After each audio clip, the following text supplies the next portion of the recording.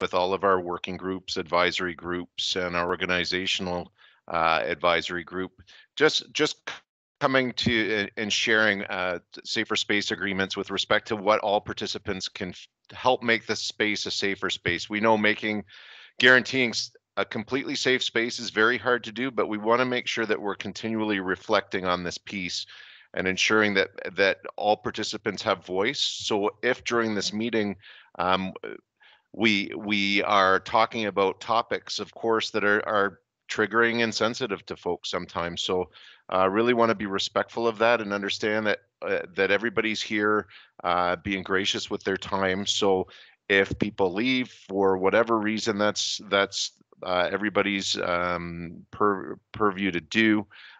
Really want to understand and make sure that everyone understands the intersectionality of what safe space means to each of us. And in moving forward, you'll see the form survey that comes out at the after this meeting. We'll ask for any other input that we can do or to create an even safer space. So please don't hesitate to let us know that or of any needs that you may have.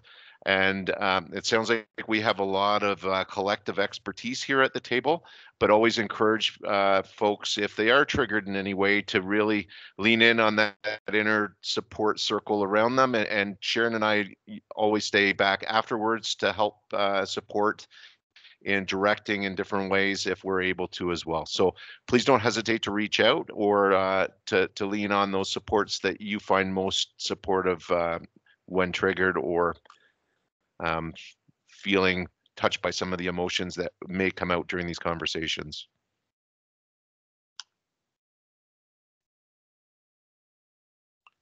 Sharon, I believe this is me. So just as a review for this group, we review it to kind of ground not kind of, to ground our work, whether it's with our student advisory, our parent caregiver, guardian advisory, or this advisory group.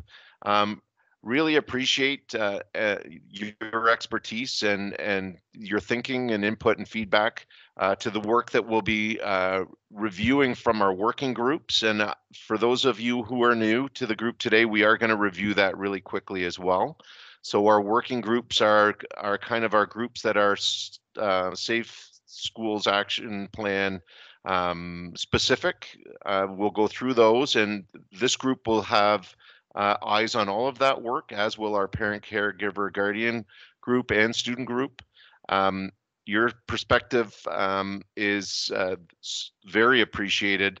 And I've got to say here as well that in the participation in the advisory doesn't grant the use of HWDSB logo or likeness. So just in order to inform our structure better, like the safer spaces information, really hoping that either if you feel safe to share the feedback with us as we're going through in the chat, or if you're able, please do so. We review the chat and actually work it into our notes as well. After each meeting, though, if you don't have an opportunity to do that because you don't have access to chat, or you don't have an opportunity because you'd rather not share publicly, there is an anonymous forum survey that we only Sharon and I see that you can provide that information on as well.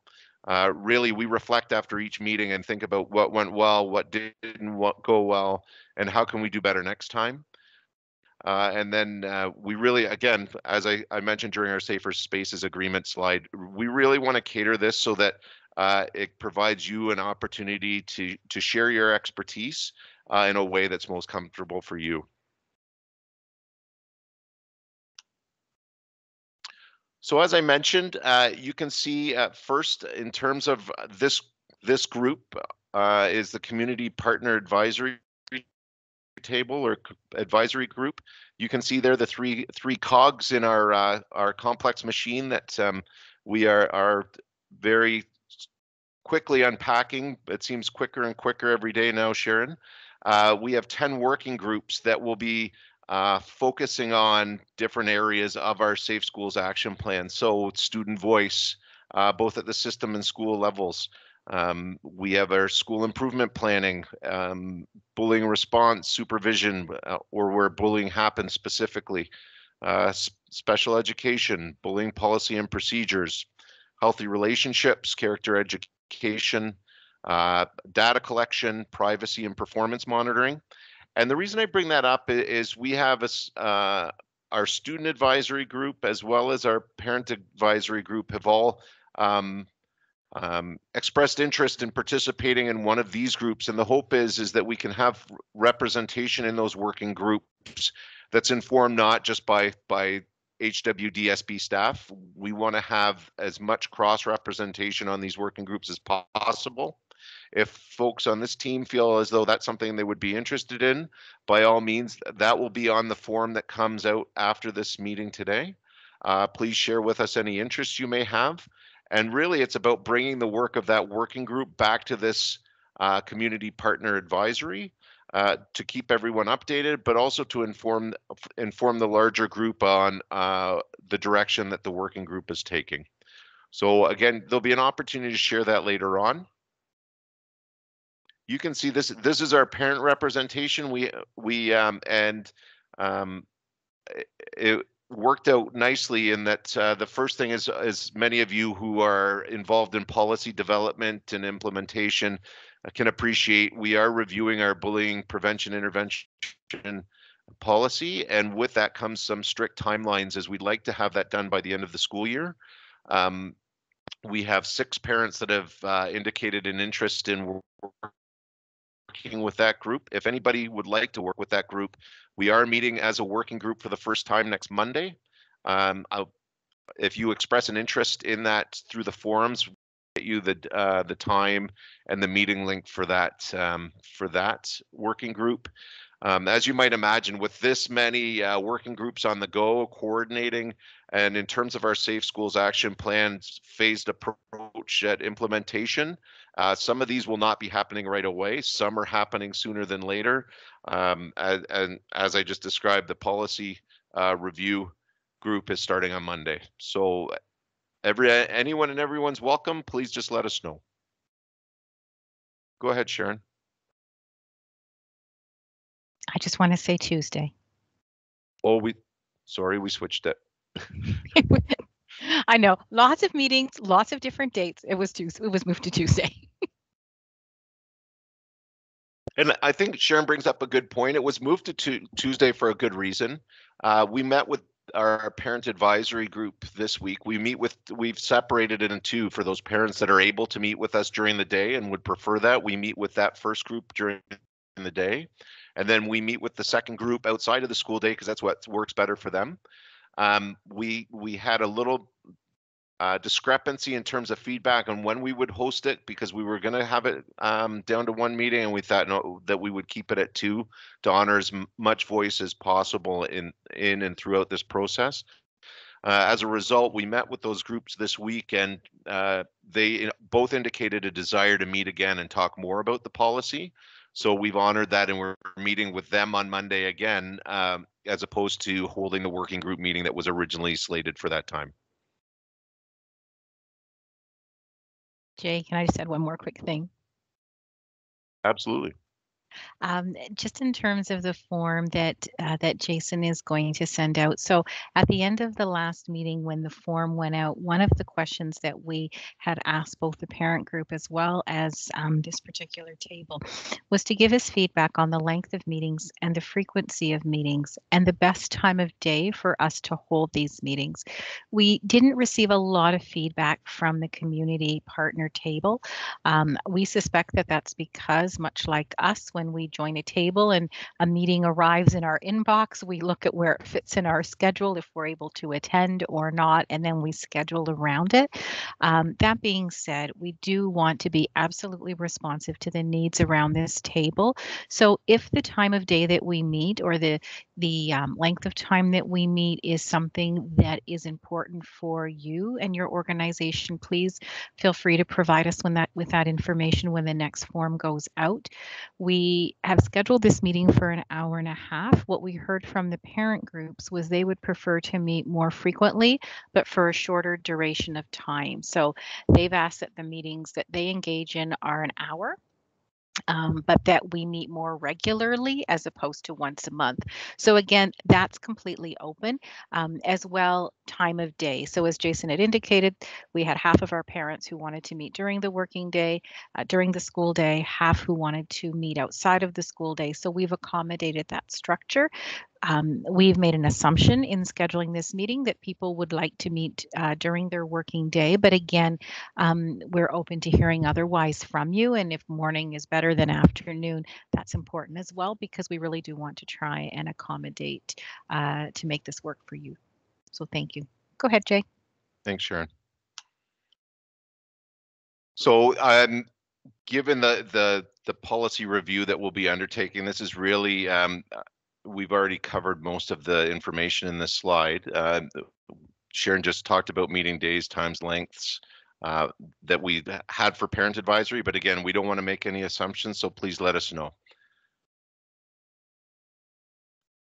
So now directly to our Safe Schools Action Plan. This is straight from the action plan, and really want to highlight through the expert panel's review and incorporation into the action plan recommendation number 6 to review policy and procedures from an equity, anti-racism, and anti-oppressive perspective. And really happy to have on our working group Johanna Otite, our Human Rights and Equity Officer, who also is very well versed in the development and the review of policy and procedure. So excited to have her joining us on Tuesday.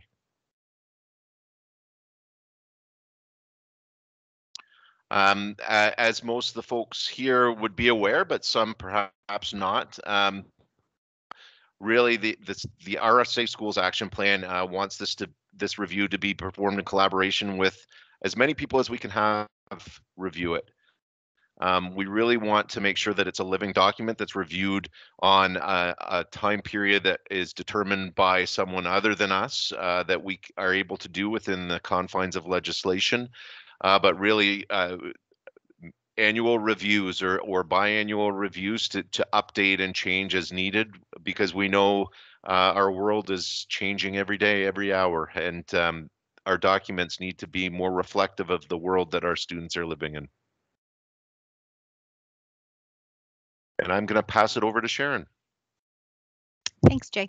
So as Jay mentioned, we're going to spend the rest of our time together looking at the current policy that we have around bullying prevention and intervention. It is a policy that was written in 2015, and we're looking at that as merely a place to start and to get your individual and collective thinking around that existing policy. But we wanted to take a moment just to talk about the structure that we have within our organization, which may be very similar to what many of you have in your organizations, but we know that terminology certainly varies across organizations and even across school boards. So we have policies, and every policy has at least one, but in most cases, several procedures that are connected to the broad policy. Our policies are connected very closely to legislation. So where there is legislation that requires us to do something particular, you will often find the language of legislation included in our policy. With respect to talking about bullying prevention and intervention, there's legislation within the Education Act.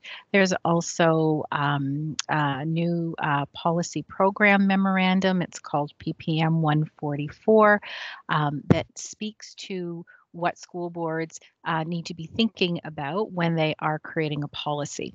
And the policies are typically very high level, overarching, guiding documents. They set direction. They speak to the purpose of the policy, our organizational commitment to the policy, to the type of work happening within the policy, guiding principles. Sometimes there may be definitions included, and then there will be a section on actions that need to flow from the policy. So the policy really speaks to the what is this about, and why do we need to have it? Then we have the procedures. So the procedures are those operational documents that actually are used by staff and can be used by families and by students to actually see how we are operationalizing what is included within the policy. So we have received a lot of feedback around the investigation process when there is a concern that's been expressed or a report that's been made around bullying. So we need a procedure that very specifically and clearly speaks to what the investigation process is, what will happen, when it will happen, communication, etc. So this afternoon, our focus is really on that policy piece. And in a moment, I'll walk through some of the timelines. The procedures are going to be developed alongside the policy, but the timeline for the work within our action plan continues through to the end of next year. We know the work will never be done. There's always a need to go back and review. But between now and before now, this school year and next school year, that's when the procedures that are going to support the policy will be developed. And much of that work will happen simultaneously. A lot of the procedural development is going to happen through the working group structures that Jason already spoke about. And of course, draft versions of all of those will come to this table. So if you're not in a position where you're able to join working groups, that's okay. We're completely respectful of that. There will be this structure that will again provide the opportunity. When we meet in this structure to seek input, there will always be the opportunity to provide that input directly in the meeting, but then we'll also ensure that we always follow up with a communication with a Microsoft form where you can add additional information. It may be something you think about away from the table. It may be something that, you know, a colleague at work mentions or someone at home mentions, or it may be that it's something that you're not comfortable to share within larger group. But again, there will always be that anonymous form where you can provide that. Our hope is that there is no wrong door to gather the voice and perspective from those who are most directly impacted by the work.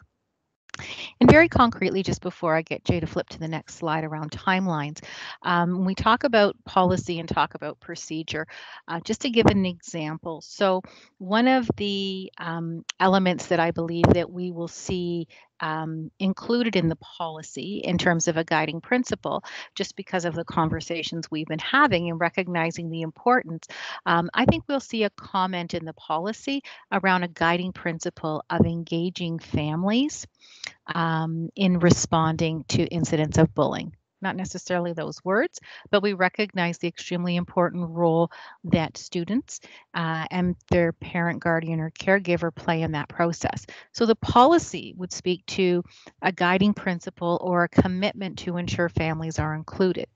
The procedure will actually tease out what does that process look like? How do we communicate with students? How do we involve students? How do we involve families? So the policy is the high level, and then the procedure is the more detailed operational part of that. As we're working through the policy today, there may be some things that you're thinking about and you're thinking, I kind of want to include this, but it might be more of a procedure. I encourage you to put forward all of your ideas and your thinking. What we found as we were working with the parents is sometimes parents would suggest something that would sound like a procedure, but what actually was embedded in it was a really this is what needed to happen, but it needed to happen because over here there's a high level commitment that need to be made that supported that item in happening. So there is no there are no wrong suggestions. Anything that you're thinking about this afternoon, regardless of whether it's a policy or procedure, please put it on the table because all of what we put together today and what has come from the parents will all be going to the working group, as Jay said, on Tuesday for them to work through. Jay? And just in terms of voice, I think we've talked a little bit about this already, and this is our strong commitment to ensure that as we are reviewing this policy, it's policy 5.2, that we are going to ensure that we use multiple lenses in that work, really focusing on equity, inclusiveness, anti-racism, anti-oppression. as well as Indigenous cultural safety.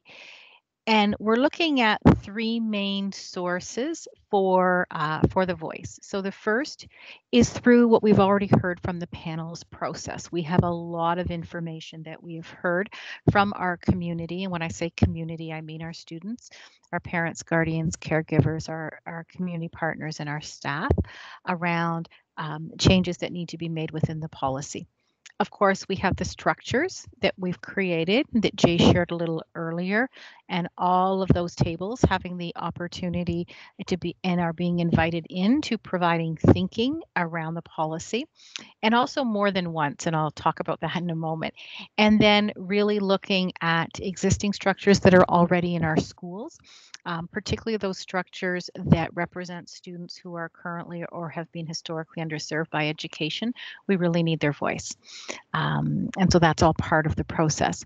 So when Jay flips the next slide, which speaks to timelines, we are looking at everything that we gather going into a draft revision, which will go to the policy committee on March the 2nd. Between March the 7th and April the 1st, there will be an further opportunity for us to reach out to gather more voice. So there will be the document will come back to this table as well as to other tables, but the work of the working group is going to be to think about how do we want to reach out even broader during that window of March the 7th to April the 1st in terms of responding to that first draft. I will share that as part of our traditional policy approach, the draft will be on the website and individuals can go to the website and they can provide feedback, but we know that we need to do more than that. And that's going to be part of the work of the working group that is meeting next week. Then all of the data that's been collected will go to RNA's, our Research and Analytics Department. I apologize for the short form. Research and Analytics will take all of the data. They will put together a report on what was shared, and then that will go back to the working group. The working group will make revisions. Their draft final will come back to this table as well as the parent table and the student table for review, ultimately for a final version to go forward to policy at the end of May. As I mentioned, procedures will be developed throughout, and the hope is that the new policy will be in place for the September school year, and staff training, of course, would follow. Okay. So what we'd like to do now, and for the remainder of our time together this afternoon, yep, you're good, Jay, is we want to dig into the existing policy. So you should have received the policy via email yesterday, but we're going to pop it up on the screen. And how we're going to work through it is I'm going to share the policy with everyone and facilitate the conversation. Jason is going to be documenting in the chat what he hears you say.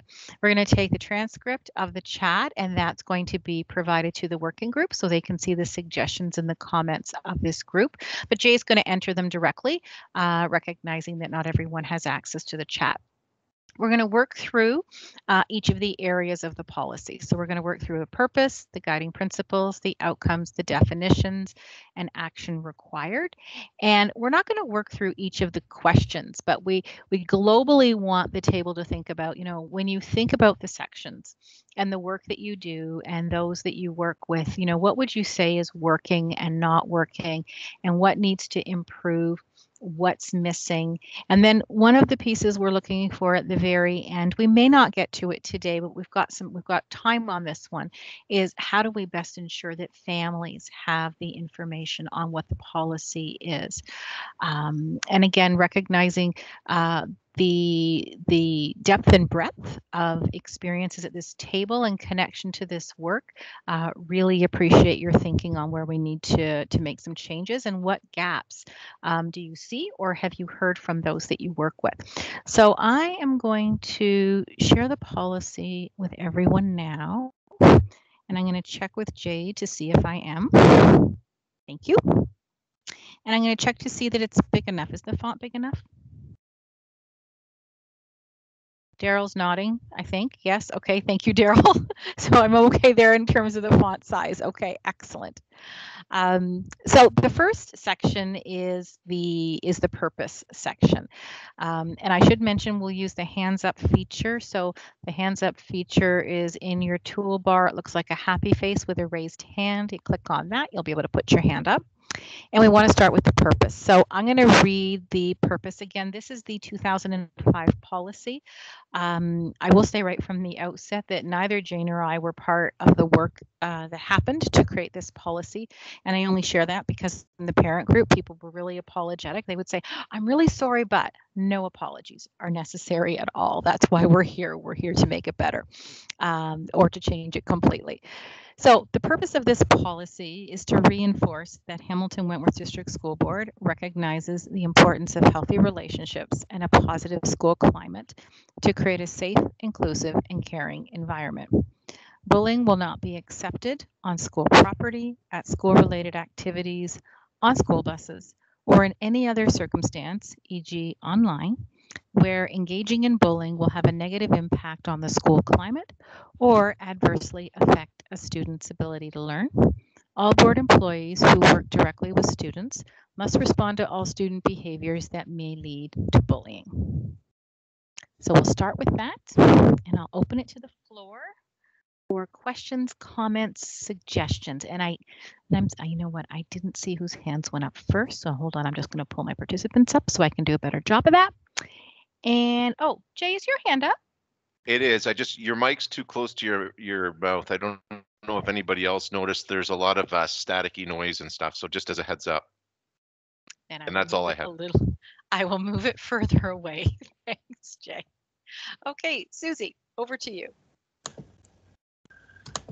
Hi. In that first section, there's two things that kind of stood out to me. Is where it says in the first line about a positive climate to create safe, inclusive, and caring environment. I think that equitable should be added there. I know that inclusive and equitable sometimes are interchangeable, but I think it's very important to put equitable in there. And in the last line where it says the student's ability to learn, I think that, and it's kind of come through here a couple times for me, we should add their mental wellness as well. So again, I think that this is an opportunity to ensure that all of these, mental health committees, equity committee and stuff, it's all kind of put into one, and it reflects all of that. Got it, Susie. Thank you. I have more for the other parts, but I'll put my hand up later. Okay, no problem. And Jay is populating the chat. I should mention that I know you can't see the chat, Susie. So I'll paraphrase for you. If those who can see the chat, if something isn't paraphrased, if one of your suggestions isn't accurately paraphrased, please let us know, because we're trying to capture the essence of what you would like shared with the working group. And Susie, what I heard you say is that we need to be explicit. Equity needs to be added into the environment, and that wherever, I'm going to say globally, wherever we say learn in the document, it actually needs to be learning and mental health and well-being throughout everything. Right. Am I accurate, Susie? Yeah, I actually, with yes, the equitable for sure. The mental health and well-being, it's funny, I just had a meeting this morning with the social worker from the board at Nick's school, and the term that she said they're trying to use a lot is the mental wellness, because it all fits in, but like sometimes the well-being is how you get to the wellness and stuff. So I'm not sure if it's easier to put mental wellness, but that's, again, whatever the board wants to use. I just thought I'd add that part. Nope, really helpful. Thank you. Thanks. And I've got Allie, Cindy, Blaze, and Nadia. Allie? Thank you. Wondering whether it says bullying will not be accepted, if just putting a period right there amplifies the statement, and then this may include, and just continue the sentence, and even bolding that part, because that's probably one of the most important statements there is it doesn't matter where, it's just won't be accepted. Second to that, the responsibility of who should be in it, I think, might be considered in this. This is a responsibility of not just the students, the parents, the educators, the community partners, and whether that falls in the purpose. I think it almost may come at the end of the purpose. Great suggestion.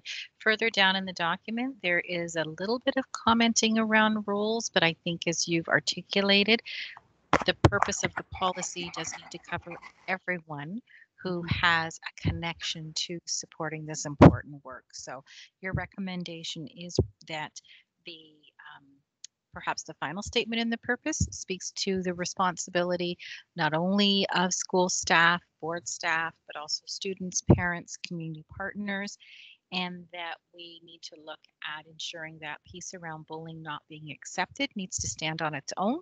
Mm-hmm. The where is important, but bullying will not be accepted, period, is a stronger statement. And if that's even bolded, because I see you use bold below it, it stands out because right now it's in the middle, it's buried, and you know, it is the focus. Great. Thank you. You're welcome. And over to Cindy. Hi, thanks. I think these are fantastic ideas, and I'm sorry my glasses are broken, so I'm like trying to read this. My computer's not working, so it's on a cell phone, of course. So when it says that when it's related to school activities, school bus, any other circumstances, e.g., online, there's a lot of issues. I think we need to add something in there. Any other circumstances relating to students of the HWDSB. I'm trying to get the accurate wording of there's many other circumstances that we've come across where students have been bullied outside school board property, but these are students of the HWDSB where it affects the home life too. And we need to put in there that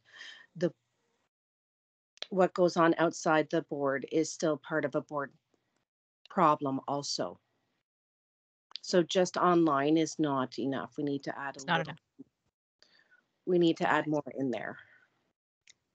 Got it. So Cindy, your thinking is, I just want to make sure I have it accurately reflected, that the other circumstances, well, online is part of an other circumstance. There's a lot more than that, and we need to provide more detail around other circumstances.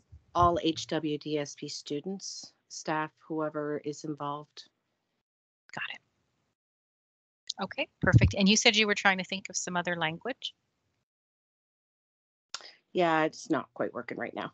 No, it is totally okay. Yeah. I was just going to say, continue to think about it, because there will be the opportunity through the form that we send out after the meeting to provide us with some additional language and thinking. But so I do think that putting bullying will not be accepted is a fantastic idea. Okay, perfect. And I've got Blaze. Hello, everyone.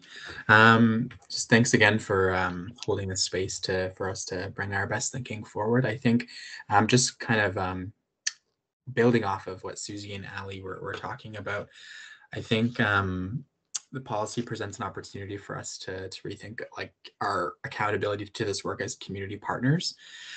So that bolded line there, all board employees, I think to further kind of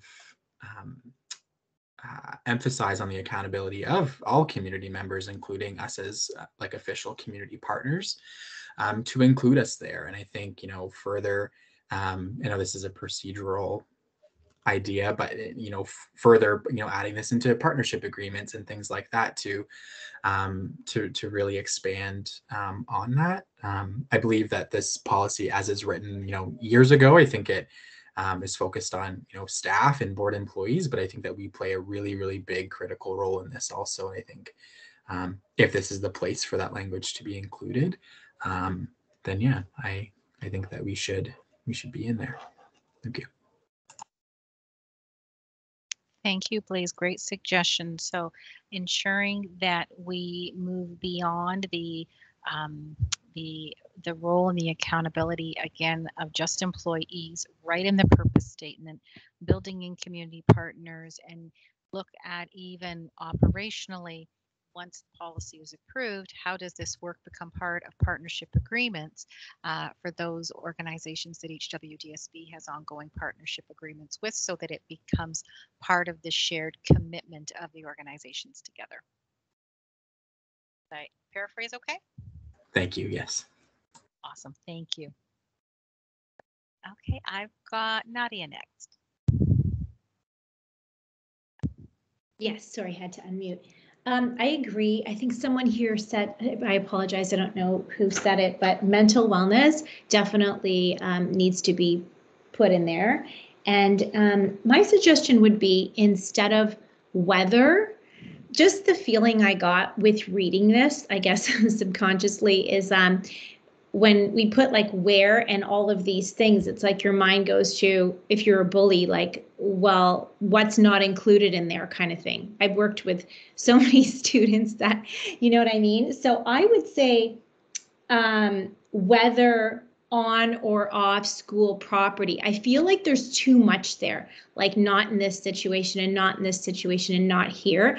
I would just say like point blank, whether on or off school property. Also, I would start with that, like after saying the part about, you know, inclusive and caring environment, bullying will not be accepted, period. I would also add this in. I think this is so important. Bullying has adverse effects on student mental wellness and their ability to learn, but also that it has a lasting impact. And I think this is something that people don't realize, is that well into midlife, you know, I'm meeting people as a coach who were, myself included, who are still traumatized by the bullying that they've experienced as children. So I think that's really important. Thank you, Nadia, and great suggestions. Yeah, and sorry, one more thing. Of course. Maybe the word collectively, where all board employees who work directly with students, whatever, collectively as a community, maybe that word could be kind of put in there somewhere. And that's it. Thank you. Thank you. Great suggestion. So capturing, again, support. I think it was Susie who initially mentioned ensuring mental wellness is included. Recommendation that rather than having, I'm going to describe it as a list encourages thinking of exceptions as opposed to off school property, covers all of the possibilities. Important that we recognize not only the immediate but also the future adverse effects that bullying has on an individual and the lasting impact, and looking in that bolded statement around board employees, which we've heard about, expanding the scope of that, building in language around collectively as a community, so it is speaking to that broader purpose of a togetherness in terms of the work. Yes, thank you. Is that okay? Yes, perfect. Awesome. Thank you. And I've got Jack and Sue and then Susie. Jack? Hello. So the thing that sticks out to me is I see the word purpose at the top. And purpose implies to me like a reason for, a thing aiming to be achieved, kind of like a reason for, the reason for a thing. And it sort of implies like a verb, an action. And when I read the purpose, it seems like the thing that is being aimed at is reinforcing. So I read it, the purpose of this policy is, so the purpose is to reinforce. To reinforce what? To reinforce that HWDSB recognizes. So the purpose of the policy is to reinforce a recognition.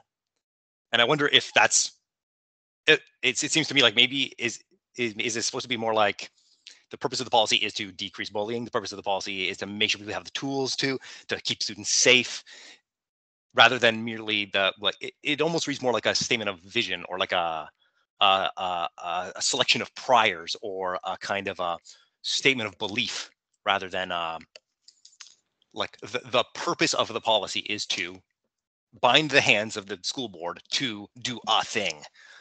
So it almost seems less like a purpose and more like a vision or something. And that's my comment on that. And that maybe the bolded statement, all employees who work directly with students must respond to student behavior that may lead to bullying. That's like an action that one commits to. And so I wonder if maybe there's just a way to change around the order of things or the wording, or to kind of make it a little more goal oriented or action oriented. Great suggestion. So it's, when you read it, it's feeling more of a vision as opposed to actually speaking to what we expect to see. Why are we doing this? It's speaking more globally as a vision statement. So maybe the information there needs to live somewhere else in the document, but not in the purpose of why we have the policy, because the purpose really needs to be about the why. What's the reason for having this policy? What do we expect it to do? Yeah, I just wonder, is the purpose really to reinforce a recognition? The reason the board has the policy is to reinforce our recognition of important things. Yeah. It's probably more like to keep kids safe. Yeah, exactly. Nope, great suggestion. Thank you. Then I've got Sue and then Susie. Sue? Thank you. I have 3 quick points. The first is in the sentence that talks about, let me have a look here. We're engaging in bullying will have a negative impact. I'm not sure where bullying wouldn't have a negative impact. So I think I agree with everyone, like just cut a lot of that out.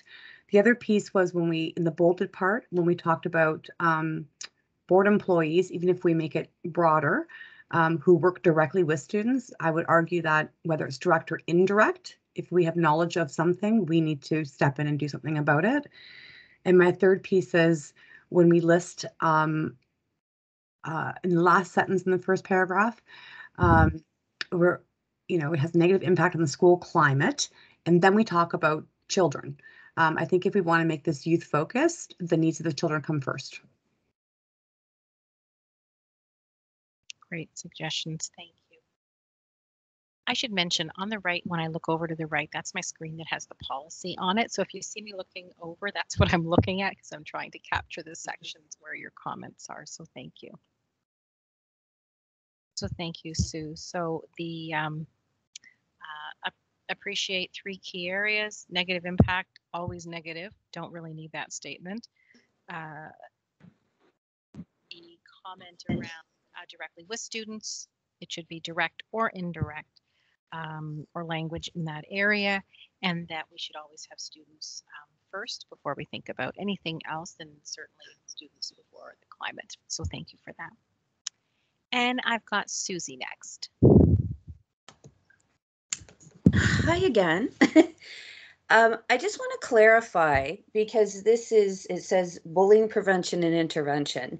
Is this just student focused, or is this the board's bullying and intervention policy as a whole? Because we know, and this is a point that I had later and many people have here, is bullying is not just by student or student to student. It can be student to educator, educator to student, educator to educator, etc. So I think that so first of all, Sharon, is this just about the students, or is it an all-encompassing bullying and intervention policy?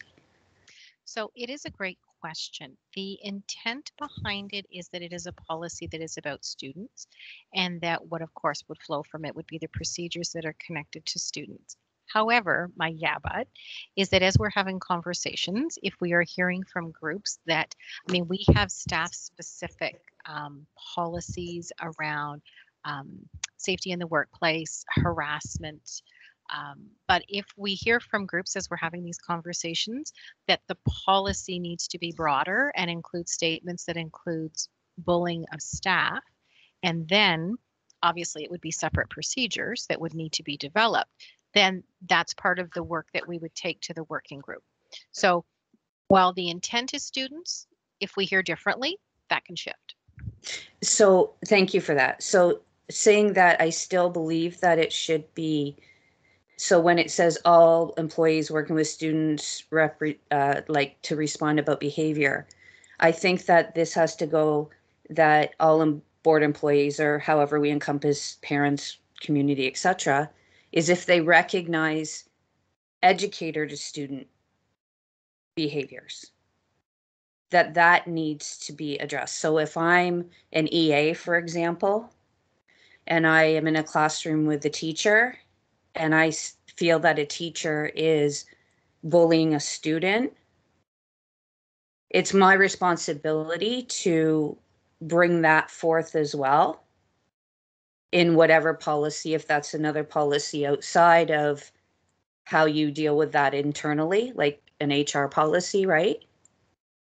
But I think that needs to be in here because, again, I know there's a number of people, probably a few in here, that have that issue of that gets overlooked and the students are always blamed, and it's not always the student's fault.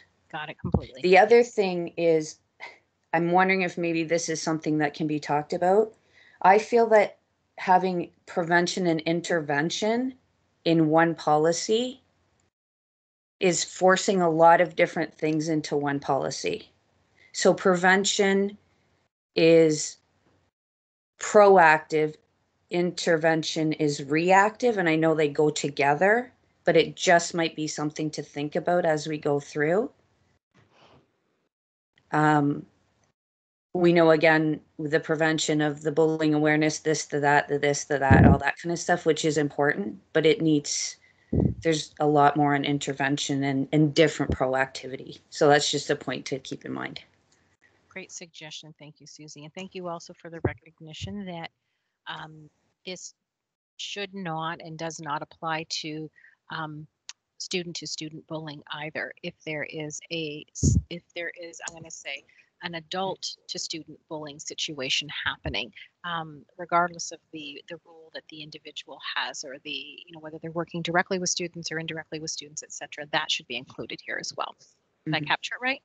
Yeah, absolutely. Okay, perfect. You know where that comes from me, so you can. Thank you. No problem. Thank you for putting that on the table. So I've got a few hands still, but I don't know if they're legacy hands from before or if they're new hands. So I'm just going to ask. Nadia's a new hand. Okay. No, is Nadia's your hand a back? Okay, go ahead. Am I unmuted? Yeah, you're good. Oh, okay, good. Thank you. So I agree with Susie with that, the whole teacher to student, whatever, and then staff. But I just feel like that's also putting a lot in one document for policies, because we'd probably have to define, right, what bullying is, what it looks like.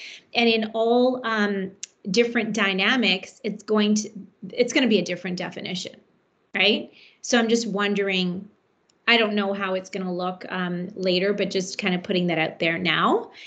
Just like she said, that intervention and prevention, there's too much to put in a document. I also would feel the same way about this.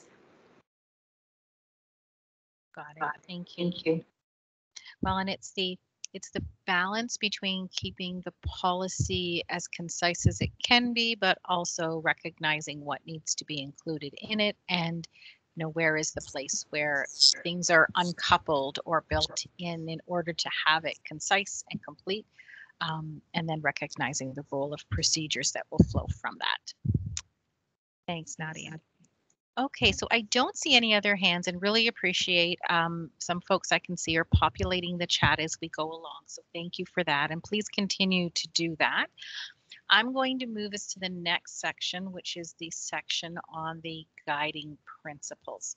So the guiding principles, I'll read through them, and then we'll open it up as we did previously. And again, feel free to populate the chat or to put your hand up, and we'll work through some thoughts around these.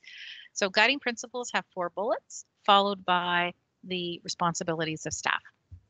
So guiding principles: every student deserves to feel and be safe in school, on school grounds, on the school bus, and at school events and activities. Safety is essential to good learning. Students learn and teachers teach more successfully when schools are safe. If a student misbehaves, the principal decides on what steps to take to help the student improve his or her behavior.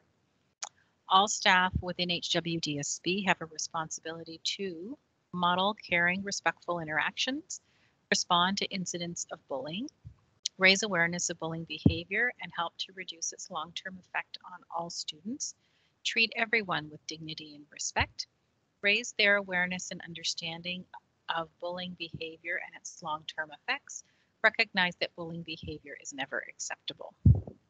So we will toss it open. And Nadia, I don't know if you're the first hand or that's the hand from before. Yes, it was from before. I haven't processed this stuff yet. Then you go ahead and I will turn to Susie. Okay, in all honesty, I don't really like very much of any of that. I think that a lot of what we just spoke about in the purpose has kind of encompassed here. I think, for example, like I had down the last statement of the guiding principles, if a student misbehaves, the language sometimes is, I understand bullying's a behavior, but that is really like a misbehavior so bad that you're misbehaving. So anyways, I think that a lot of this stuff just needs to kind of go out and be rewritten. I do think that one important point within here is the principal decides on what steps to take to help the student improve his or her behavior. That point throughout has to be a little more clearly defined, which I know will go then to an internal policy. Because this is, again, what we're finding is lack of consistency, lack of what resources are they using, what students treated what way. And I know that each student is an individual. I'm 100% for that, but that's just something within there too. I think this is a lot of redundancy. And then, yeah, that's just my overall opinion of those sections. Nope, that's helpful, Susie. Thank you. And so I've highlighted overlapping with the purpose. Not really a big fan of any part of this section. Really needs to be deleted and rewritten. And that in bullet number 4 really needs a lot of explanation to it because there's a challenge in a lack of consistency of application of current procedures by school administrators. So there needs to be a lot more specificity and a lot more clarity, including resources and the process that should be followed. Yeah, like, So yeah, exactly. And so like where it says safety is essential to good learning. That's just a very general statement. So what is safety? You know, people interpret it differently. Is it physical safety? Is it mental wellness safety? You know what I mean? So I just think that based on what we've done this whole section, we've got a lot of other things to refer to where we could change a lot of that wording. Great, Susie. Thank you. And I've got Daryl. Thank you. Just a question about process. In the last bullet point, you talk about the principal decides on what's next steps. Somebody has to hold the problem within the school, but that puts a lot of pressure on the school principal who may not have the skills or education to make an informed decision on the intervention that happens next. And I understand it has to go somewhere, but you're asking a lot of a principal who may not know what to do in the event of any type of bullying. Daryl, it's a great reflection. So I'll share a bias with the table. That I shared this with one of our groups already this week. I find that statement incredibly challenging because of what you've just described. There's it sounds like the principal does this work unilaterally by themselves, independently. And I suspect, as I said, Jason and I both weren't part of the development. I suspect the origins of the statement come from the fact that within the Education Act, it does indicate that the principal is ultimately responsible for everything that happens in the school. So much like they're not in every classroom where teaching and learning is happening, ultimately they're still the ones who are responsible and accountable for what happens in the classroom. So I suspect that's the origins of the statement. That being said, we know that when there is an incident of bullying that happens in the school, while there is a legislated role the principal has, the principal works with their school superintendent. They work with the social worker. They work with the social work department. There are so many other individuals. I love your suggestion in consultation with as expanding the thinking, because the way in which that statement is written, it makes everything sound very independent and unilateral. And I think the other piece that is completely missing from that statement is that the student and the parents need to have a voice in the process, and they're absent from they're absent from the guiding principles. Okay, there's another bias of mine coming through. So I appreciate you raising the questions around bullet number 4 and some adjustments we need to make there. So thank you. Daryl, was my really long paraphrase okay? No, and as a sort of an insider, I understand that there's lots of connection with, you know, your mental health teams, but this statement doesn't sort of say that. Yeah, no, that's a great flag. So thank you for that. And I have Sue next. Thanks. Sorry, I was just making some notes. I do agree with the first sort of person who made the comments around language, because language is really critical, right? So when you are talking about a student misbehaving, I think you need to identify the exact behavior. It's not misbehaving, it's bullying. I think you need to be that sort of clear with it. There's no real room on that definition. And of course, the concept of improving their behavior, no, they need to stop with the action. The other piece that I put in was, although you've got, you know, you're making a commitment to support the individual who's bullying, I think you need to make a commitment to support the survivor, right? Because I don't think that speaks, and this part doesn't speak enough, that overall commitment. And it would be nice, just from a policy higher end perspective, that the board really not just say that they're going to raise awareness, because that can mean so little and so much depending on the school, right? So can the board commit to engaging in specific, you know, activities that are brought in to help educate kids on gender-based violence or, you know, bullying? In my world, violence is violence, coming from the women's sector, and then preventative strategies that can be dealt with it. I just think that it's too subjective to say, oh, we're going to raise awareness. Well, that could be participating in one event for the entire year, right? Is that enough? Probably not. Great suggestion, Sue. Thank you. So really naming the behavior we're talking about. So when it speaks very globally to misbehaving, no, let's label it what it is. It's bullying. It's not changing behavior. It's stopping the bullying behavior. Ensuring that the guiding principles speak to the commitment to support the individual who has experienced bullying behavior or the survivor. And also being clearer around, or actually not clearer, but stronger. Raising awareness is a little too, I'm going to say maybe passive, superficial, as opposed to actually concrete actions that will be taken. Is that okay, Sue? Yes, thank you. Thank you. And I'm going to go to Cindy and then Susie.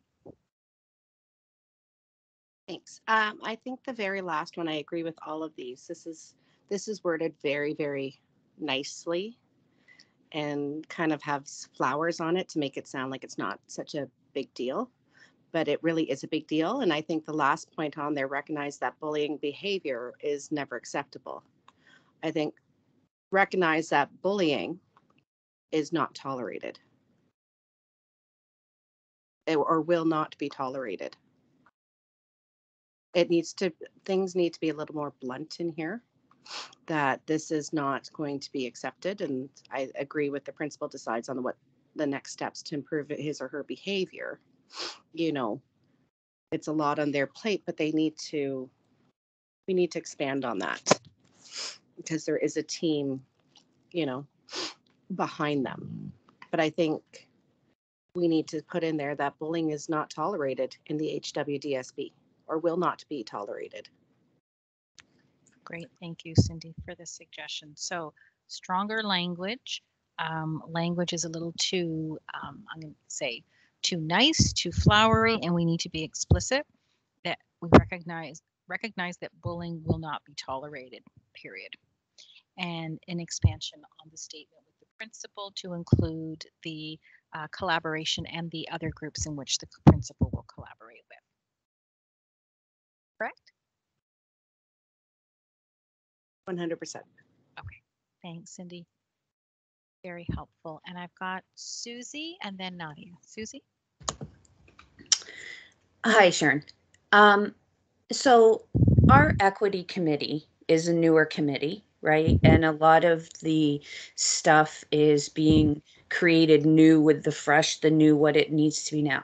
So when I read this, again, with like students deserve to feel safe, about modeling care, respectful, like there's basic things in here of how you treat people. And then there's stuff specific to bullying. Is it possible, again, to make things more universal is part of it, but to pull some of the work that has been done around this with the respect, the safety, what a student deserves, their rights, can we not pull from something like the equity policies?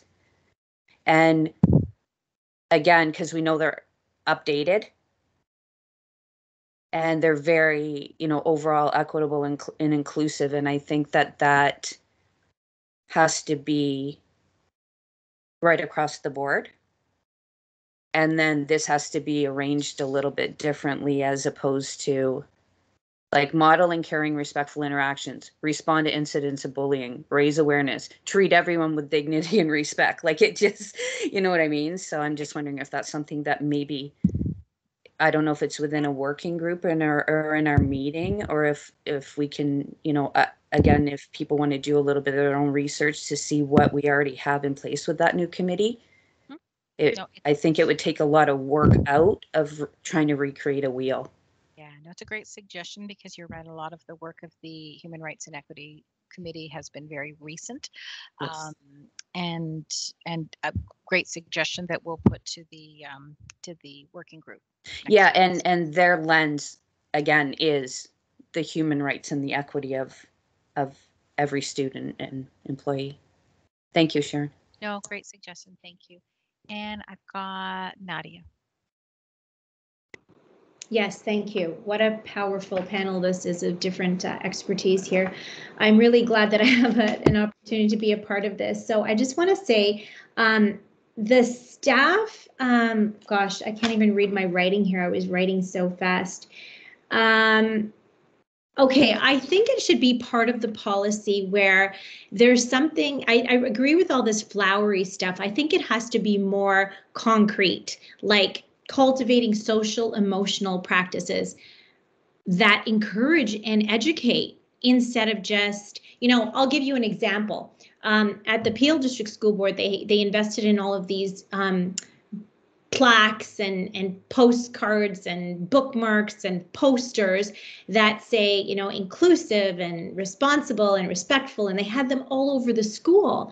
And I used to go into class and say, guys, you guys have all of these signs here. Like, there's something else that's missing. Let's get to the root of that.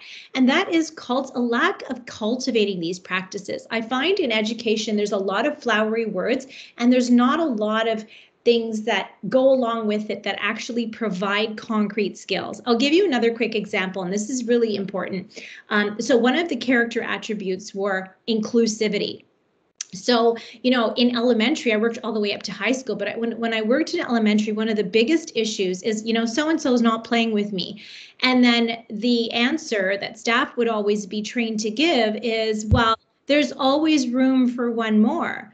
So, which basically creates a pattern in kids to be people pleasers and to, like, we're adults, we get to choose who we spend time with and to talk to. And I just feel like we're not preparing kids for the future. We're just making them people pleasers. Oh, yes, you can play with me. Oh, yes, I'll talk to you. And not cultivating that practice of saying no and not, honoring them for not wanting to be in somebody's energy. It's okay. And then the people who are forcing themselves on people are being taught that, oh, hey, I know how to manipulate my way to be controlling and get what I want. And this is actually what's happening. So I totally broke all the rules. I was like, hey, do you really want to play with someone who doesn't want to play with you? And let's get to the root. What are your beliefs? What are your values? Do you think that if your best friend should always have to play with you? If that's your blueprint, it's not happening, you're going to be upset. That's why there's so much drama. So I was only one person, but I would go and get to the root and go to the classes and teach this stuff on a proactive level to empower them, because that's what we want to do here, is empower. So programs that get to the root, I said that. So raise awareness, yeah, I talked about that, and cultivate self-love practices, and yes, I think that's it for now.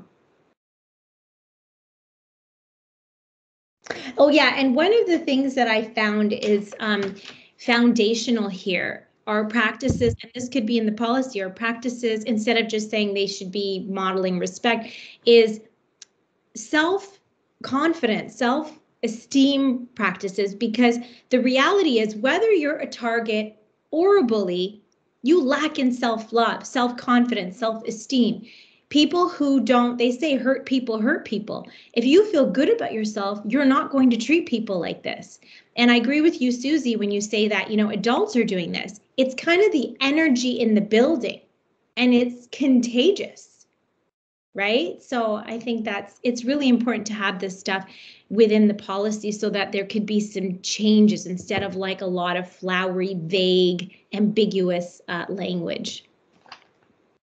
Thanks, Nadia. So lots in what you shared, really emphasizing on the importance of being more concrete in what's listed, the importance of cultivating social and emotional practices, being very practical in the approach in terms of how things are bedded within the classroom and the school, expressing the always room for one more approach, not being necessarily the best way, the importance of building resiliency with students, really getting to the root in order to empower our students and develop that piece around self-confidence and self-esteem. And really, it's about the culture in the school, the energy that you feel in the building. Got it. Thank you. Thank you. Appreciate you sharing that. And Daryl, I think that's a new hand.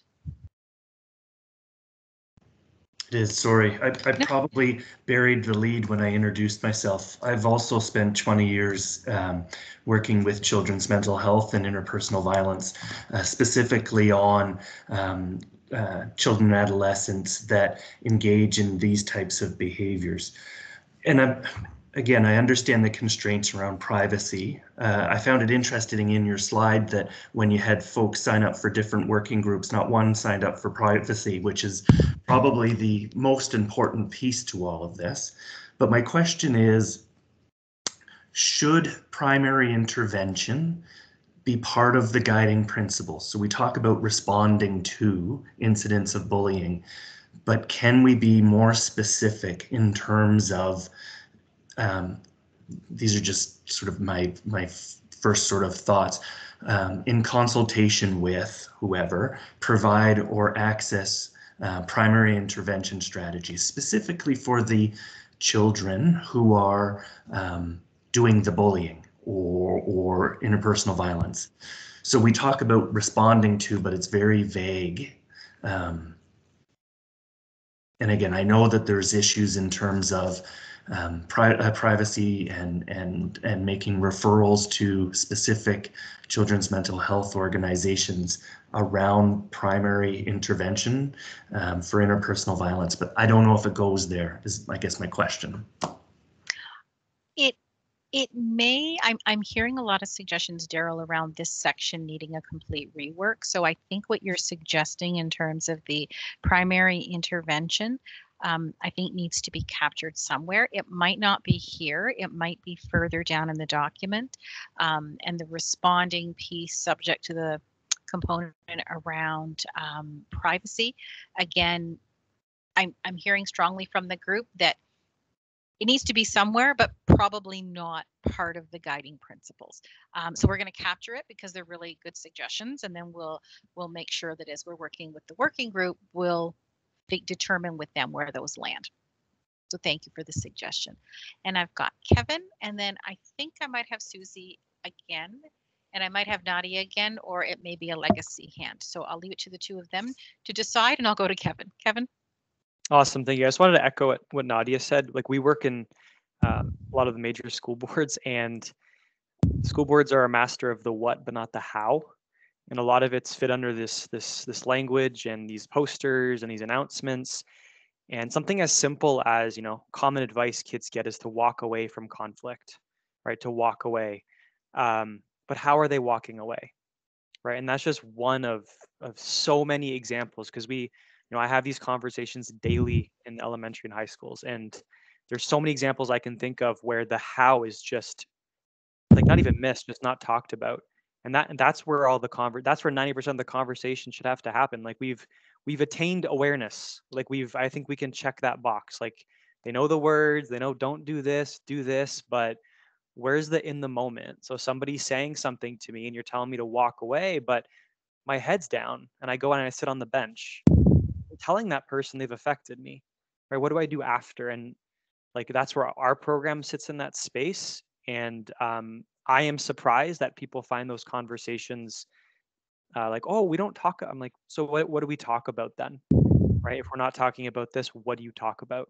So I just wanted to echo what almost everyone's been saying here, just from my experience, and just keep encouraging that my strength isn't the flowery language. So I'm more interested in the practice, the implementation, because that's how I kind of see things. So I haven't added much, but just in general, I wanted to echo what everyone was saying. So thank you. No, thank you, Kevin, for your comments and for reinforcing what you've heard from others around the table, and really highlighting the fact that we need to be very concrete in terms of what the strategies and support look like for students, and very practical and grounded and real. And appreciate your comment about flowery language, because sometimes institutions like school boards and us, we can be too flowery. And one of the pieces that I've really appreciated from this group in our conversation is the theme that's coming through is be clear, name it, identify it, and be concrete. The flowery language is not what we need. We need clarity around what is expected to change, be very explicit about strategies. So the flowery is not helpful to anyone, and it gets in the way. So appreciate your comments. So thank you, Kevin. Yeah, and sorry, just to clarify, I think language is fine as long as it's supported through that other piece, because it's important that we can fit everything under a heading and communicate it, all have mutual language, but it's got to have the follow through. So thank you. It makes total sense. And I think Nadia, is your hand back up? I think I've got Susie first. Can I grab Susie first, then I'll come back? Susie? Hi. I just want to clarify to everybody, I've been working on this stuff with the board for a couple of years, so that's why I keep popping in, not trying to monopolize this by any means. Sharon, I just wanted to clarify, because I think there needs to be a little bit of an understanding. We see in this document back in references, and you've alluded to it or stated it, and we know that the Ministry of Education has guides stuff within school boards to a point. And this is a thing that we've come up with across different school boards and with the Ministry of Education is, oh, well, these are the guidelines, it's up to the school boards. How much of this policy is dictated or guided by the Ministry of Education, and how much of this can we make very specific to what we know is happening within our board? It's a great question, Susie. So I would say the ministry's guidelines are very high level and very global. And so there isn't anything we talked about here this afternoon that wouldn't fit in what the ministry has provided for us globally. Where we have the, I would say the least amount of flexibility are in definitions, because the ministry states the bullying definition must come from the Education Act.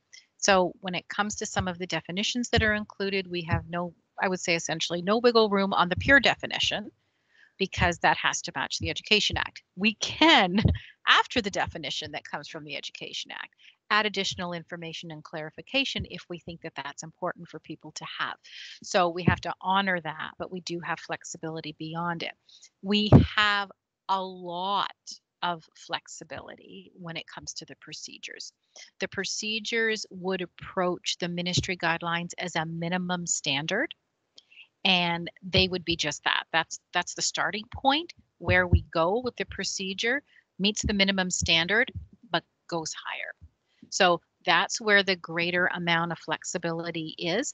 And I only say that because the ministry guidelines from a policy perspective, they're very, very high level. So we have lots of room to meet that and still be HWDSB specific, even within the definitions. We just have to play with it a bit. Right. Yeah. And I wanted to bring up that point because I knew the answer already, but I thought it was important to address, because as much as we might think this kind of stuff is archaic, the Ministry of Education is still very much, with many things, back many years behind where we actually are. So I think it's important, as we're bringing through suggestions, if we're focusing on specific areas, is to know, again, if we're in here, how much room do we have?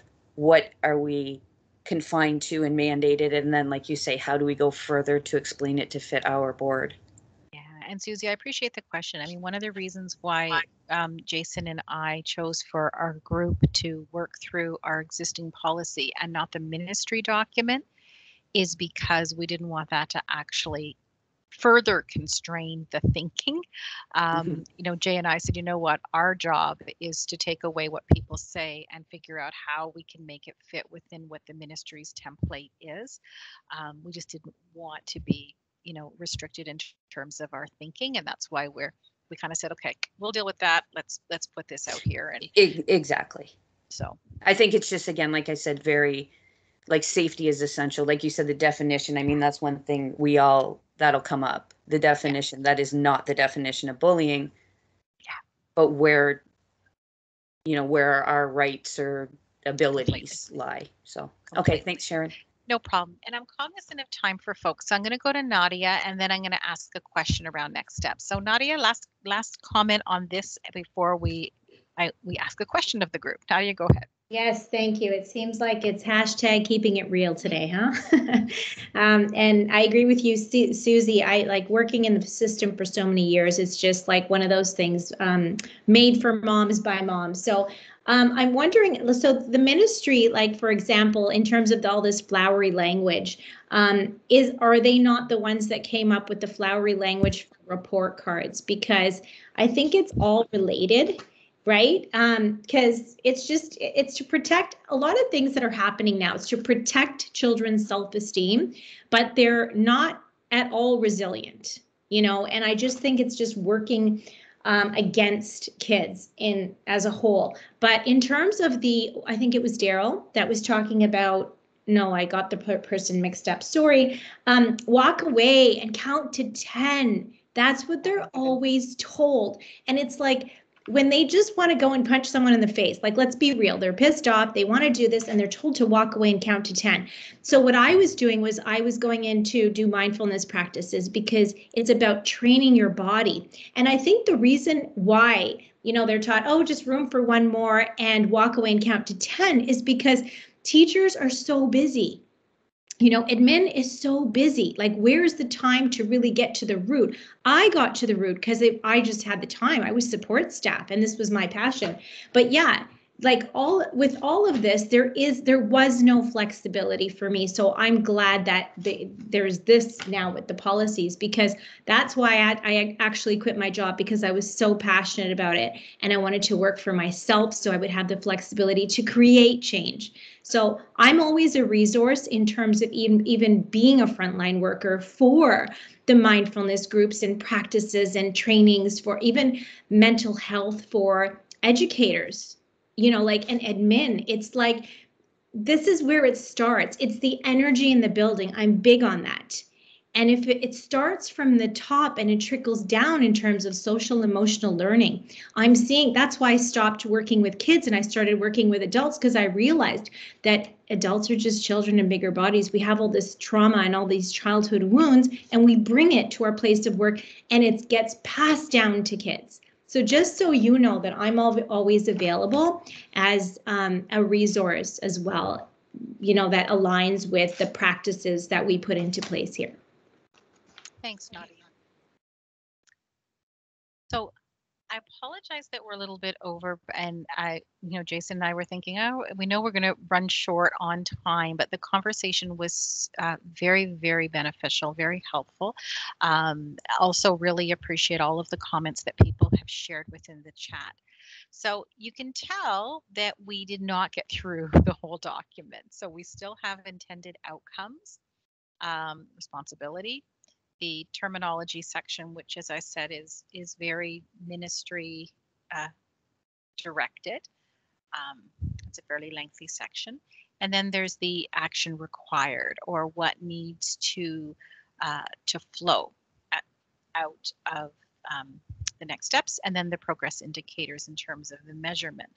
So in terms of next steps, we do want to go through with the rest of the document with the group, because this is important for our working group to have as information for next week, and also to inform a first draft, which will then go out for broader consultation. So when we were working with the parents, we talked about a couple of different options in terms of working through the rest of the document. One option is, as we said, there will be a Microsoft form that will come out to everyone, and you can go in and you can populate it with your thinking around each of the sections. And you can do that regardless, even for the sections we've covered today. The second is we can have another meeting next week. Folks now are comfortable with the flow of how we're reviewing the document. So you could review the document before, have a sense of where it is you'd like to go. Then we would come together as a group for about an hour, hour and a half to work through the remainder of the sections. If you're able to make it, great. If not, that's okay. We're respectful of that. You do have the other vehicle that you can submit. Keep in mind that the draft document is going to come back to this full table for review as well. So it will return, but we do want to make sure that we've had an opportunity for all of us to go through this document fully before the next draft comes back. So the two parent groups, we landed in the place of saying, let's put one more meeting on the books next week. Those who can attend will attend, and we will work through the remaining sections. And then if you can't, there is the opportunity to provide your information electronically. So I'm going to put that on the table as a suggestion, and just, whether it's maybe the chat is the best way, or if people want to give a thumbs up either virtually, or if your camera's on, you could give a real thumbs up in front of the screen. Susie, you got a question, comment? Only because I don't have chat ability. Good point. Sorry, thanks. No, I appreciate you reminding me. Thank you. Not everyone no, does. that's okay. My computer was in and out during the working group stuff, so I don't even really know who's in what group or how that's being communicated. But you and I maybe could let me know after. If you want to wait at the end, I'll fill you in on. I'll fill you in on whether you are on that group or not, and if you want to be, we can always adjust it. Yeah, no, I'm okay either way. I just want to know so I'm not missing anything. I am very much in favor of what you said of giving us two options of having an online ability if that's what we want, and then putting a meeting open to whoever chooses to come. And my suggestion if it's not already done, which I'm sure most of us have done, is to go through this and like have us be prepared for the next meeting with writing things down or whatever. That's just my input because I don't have chat. That is perfect, Cindy. Thank you. I just called you Cindy, Susie. Sorry. I was looking at the names. That's okay. I get called Cindy a lot.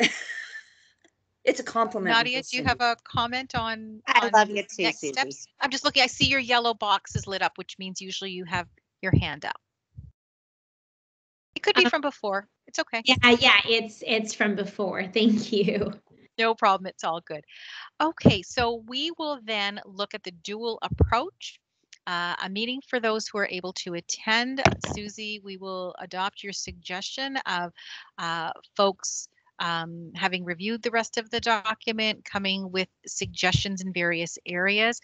I'm going to try to share a form externally and see if maybe we can capture your thinking through that shared document so you can actually see each other's thinking. It's sometimes a bit of a challenge when it's external organizations, but we're going to give it a try. And then individuals can complete that, or they can come face to face, and that will work as well. And thank you, Cindy, for letting us know that 2 o'clock is a hard stop for you. So we'll make sure that we book earlier than that as we go forward. So thank you. So thanks, everybody. And if anyone wants to stay behind, I know, Susie, you want us to do a double check on the work group that you're signed up for. So please do. Really appreciate the time, and we apologize that we ran over, but we'll see folks next week. Thank you. Oh, Jay, did you want to say something before we wrap? Sorry. No, just thank you, everybody. And I wish I could have said it earlier. I know we've had folks with other commitments that have left, but I've really appreciated the learning, especially outside of the structures that we're so used to learning in. So thank you all very much. Agree completely. Thanks, everybody.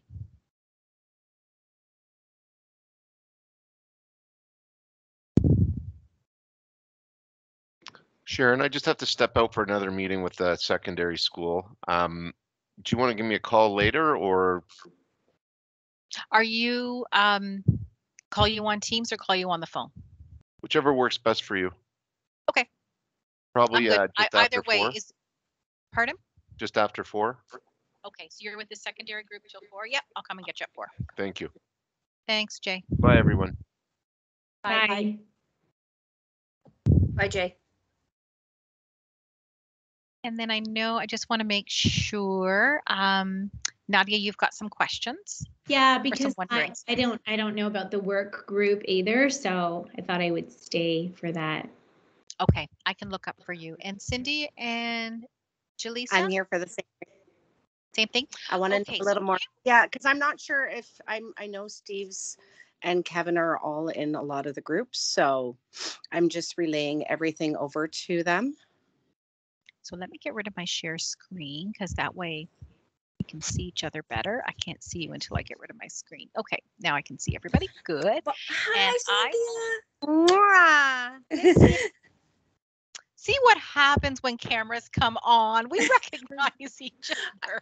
Because I was in and out, I was like, so Nadia and Jaleesa, like some of us know each other from working together over this stuff. So like Kevin, I know Kevin, I'm usually, hi Kevin, hi Sharon. And Cindy, I've been waiting for you to put your camera on. I'm like, yeah. I know, but this is what I've been dealing with for the whole meeting. Oh my God, that's so annoying.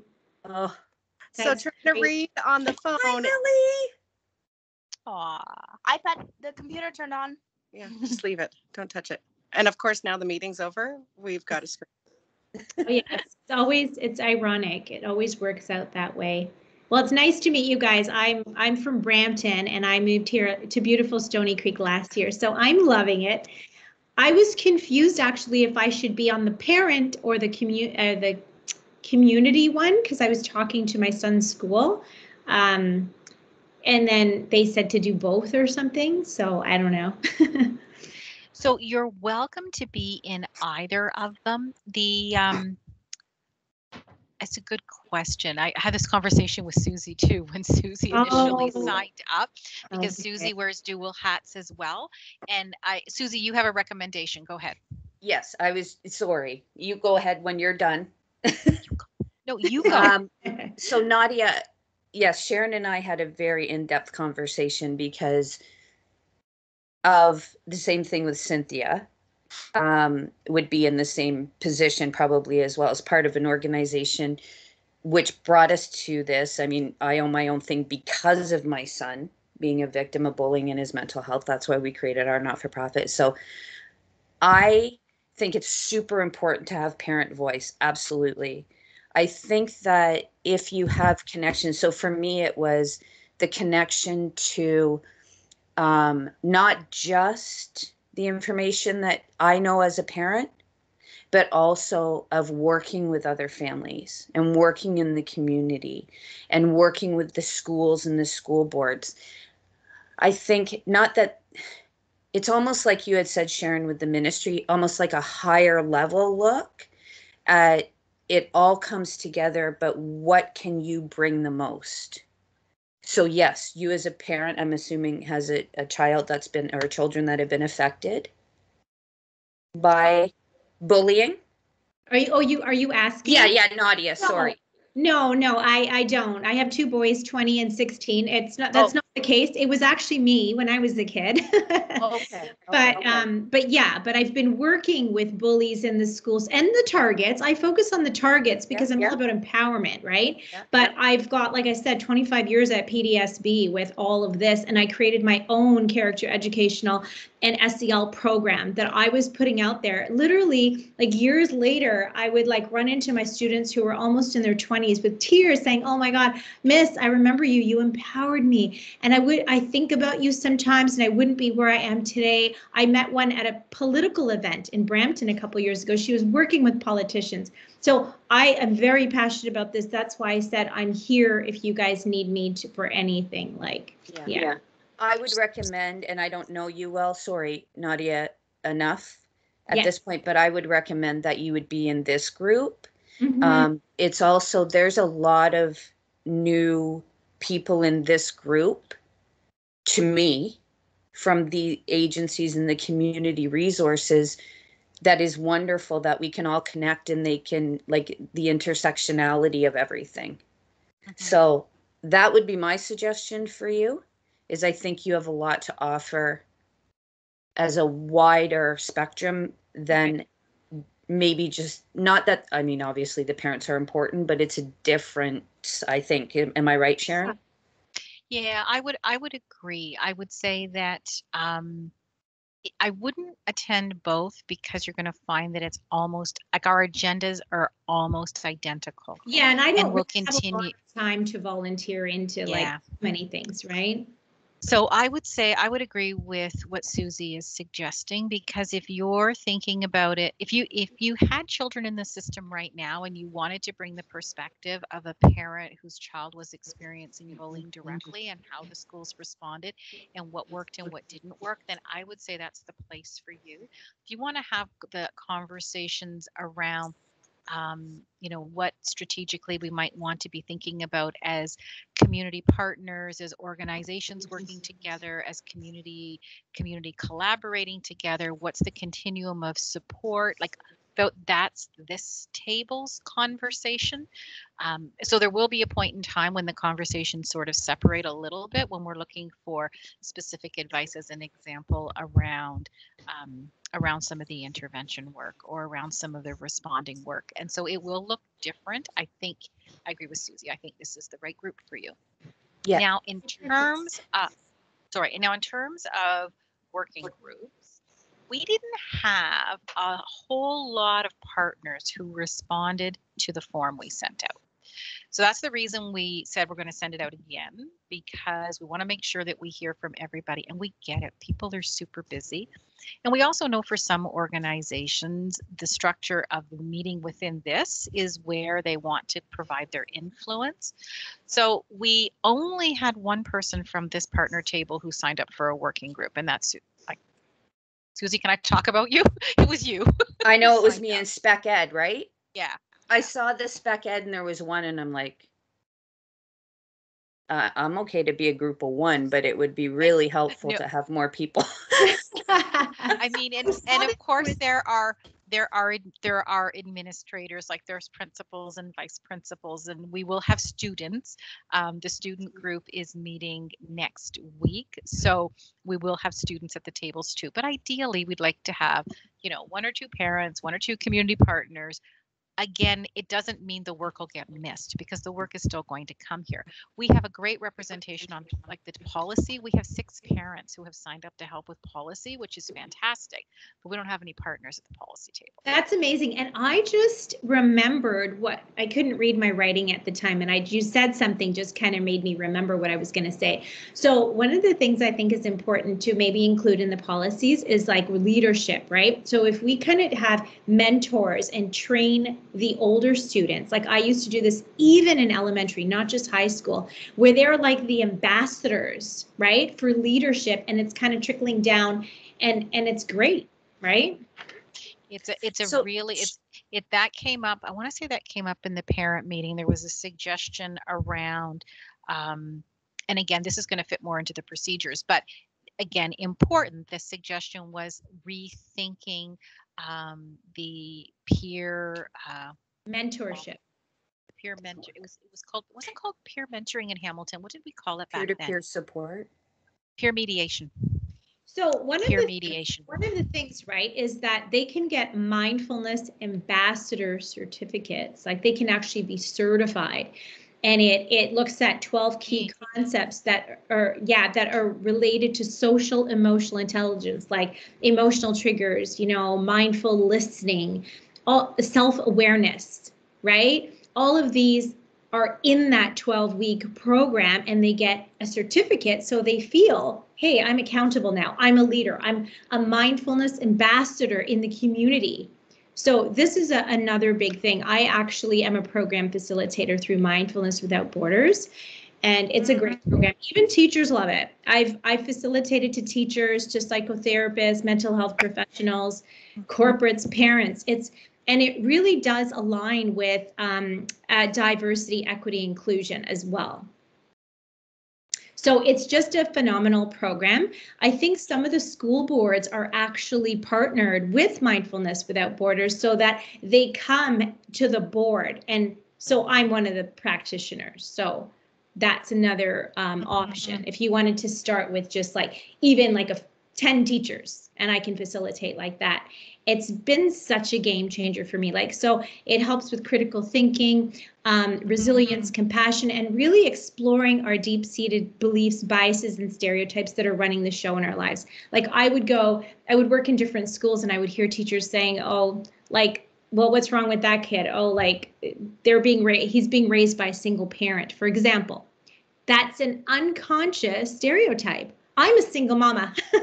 I'm an amazing mom. So anyways, that's it.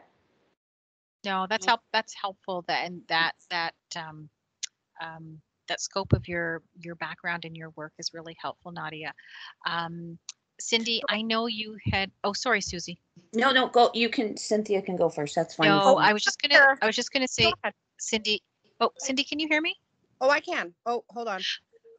Yeah, okay. I'm off. So I don't have Kevin or Steve signed up for any of the working groups. So are you okay? Yeah, and I don't know if it would be you or one of them, but please go back and have a conversation.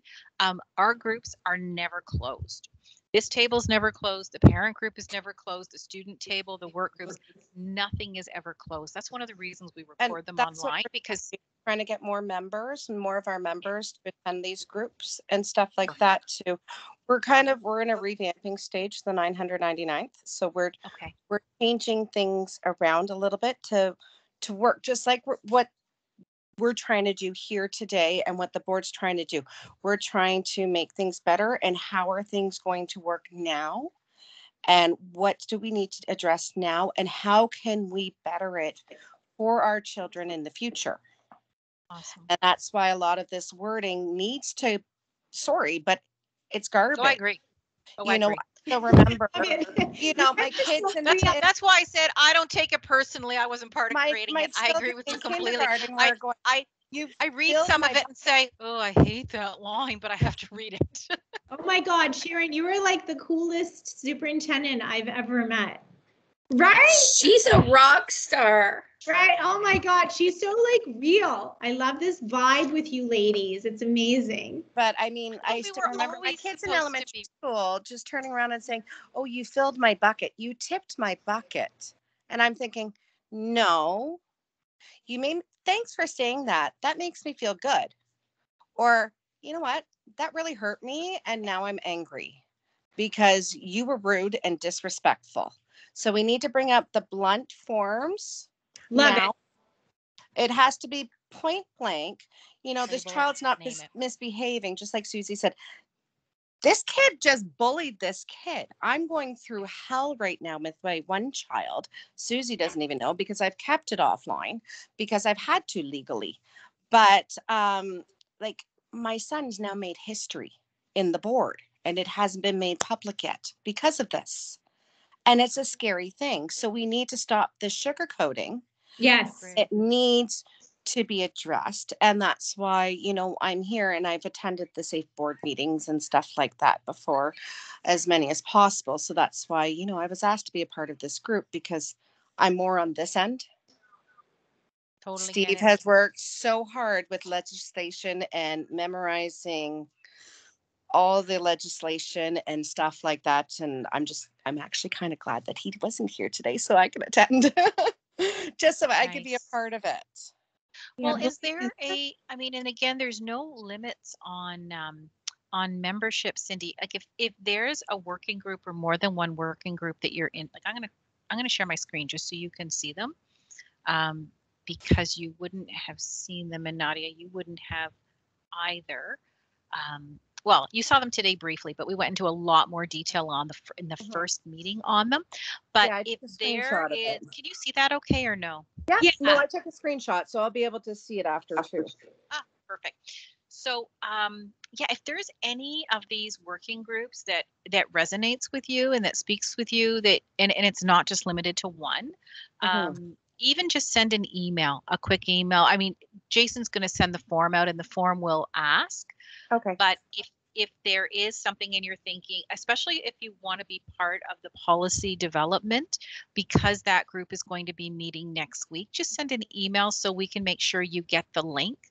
The links to that meeting, I think, went out last week. So, but again, I from the partner table, it was a very limited number of people who had indicated. Are you talking about for the next meeting, Sharon? No, so part of so when you look at the structure, you'll see that we have the three kind of yellowish advisory groups. And that is our commitment to wanting to ensure that we hear from students, we hear from parents, and we hear from community. So this is our community partner table. Any of the work that happens in the working groups, that work is going to flow through this table. Now, Jason and I happen to be chairing or co-chairing together the policy group, which is why we're the ones who brought the policy discussion here today. But if it was a conversation about healthy relationships and character education, David Hoy, who's our manager of social work and mental health, would be the person who would have come here today to say, okay, so I want to run something by the group. I'm looking for your thinking. So there will be different reasons and different times that working groups will come to the advisory to seek advice. But we also recognize and we really want to ensure that the working groups, those are the ones who are rolling up their sleeves and actually doing the bits and pieces, the nuts and bolts. We want to ensure that we have students and we have parents and we have partners working with our administrators and the school staff who are part of the working groups. So you don't have to be on a working group. Some of our parents have said, you know what, I'm going to be at the advisory and that's where I want to engage with the working groups. But then we have some, like I said, we have 6 parents who said, no, I actually want to sit at the table and be right there as part of the development process. And then our hope ultimately is that, well, again, today it is, David and I are who are having, David, don't tell Jason I called him David, Jason and I who are having the conversation about the policy. Our hope would be that down the road, so let's say as an example, Cindy decides that she's going to sign up to be part of the policy group. When this group meets, it wouldn't have to be Jason or I talking about it, but it would be Cindy who's talking about or presenting. Okay, so here's the first version of the draft. Can we get your thinking around this or around this or around this? So really, you know, us as staff taking more of a listening role, but it's in the early stages of growing the working groups. Perfect. Sharon, I just want to put out there, and I'm not sure how to reflect because I chose through the thing already, obviously, right? And you can pick others though. That's okay. Yeah, there's certain things that I'm like, I really want to do the spec ed stuff. You know where my passion is regarding the mental health, but if you have 5 people or 6 people in there and say you need somebody in privacy or you need somebody in policy, okay. Just tell me where you would like a gap filled and I can do it. Oh, that's awesome, Susie. Thank you. Yeah, because like obviously we've worked on this stuff and Yeah. it all is important. It all intersects. And like I said, mental health, but we're working on that other stuff with the mental health as well, which is most important. And that's going to have a big impact on I'm pointing at my chart, you can't see it. Yeah. The healthy relationships piece will be connected there strongly. Right. And you know, not that I don't want to be a part of that, but say, for example, if you already have a number of people in there, you know where I stand on all that. And that would maybe give an opportunity to hear from other people too, besides just myself. Because I think that everything I bring to you and David and what you guys know, it's in conversations of wherever mental health fits in, which fits in everywhere. So I just wanted to put out there, spec ed, which I'm the one, that's a really important thing for me. But please just let me know. Spec ed? Pardon? Do you need a helper with spec ed? Yeah, everything you know was my spec kids ed. been through the whole system. Spec ed is fun. It's very important, and I think that it's super important. Is Peggy involved or whoever was involved? Gosh, yeah, Peggy is lead. So spec ed is an interesting one because the recommendations that were made by the panel were all about work that Peggy's team had already started. Mm-hmm. So Peggy is leading all of the work around spec ed, and she is almost at the point where there is, so this part of spec ed is part of the broader spec ed specialized services plan. It's a strand or sections right within the plan. So that part of the work was fairly defined. The rest of the work she's been working through. So we're really close to her finalizing. I want to say finalizing it. She's going to be taking to SEAC soon a draft of the overall specialized services plan for the board. And then we'll be looking at how the different sections within get operationalized. That being said, we also know that when we think about children who have disabilities or are accessing special education supports and services, we need to make sure that we reflect them all the way through. So when we're gathering student voice, how do we gather their voice?